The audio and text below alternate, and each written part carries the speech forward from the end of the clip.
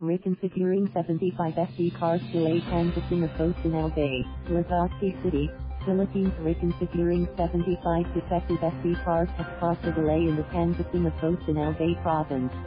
Canicula, acting provincial election supervisor, said the cars were from the precincts in Tabaco City, Legazpi City, Daraga, Guinobatan, Polangui, and Ligao City.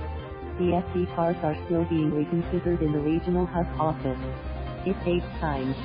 There are protocols to be followed, and we are talking of so many reported malfunctions in our country, he said. Canicula said they are not sure if the winners will be proclaimed on Tuesday because of the big voting population in precincts for vote counting machines. Malfunction.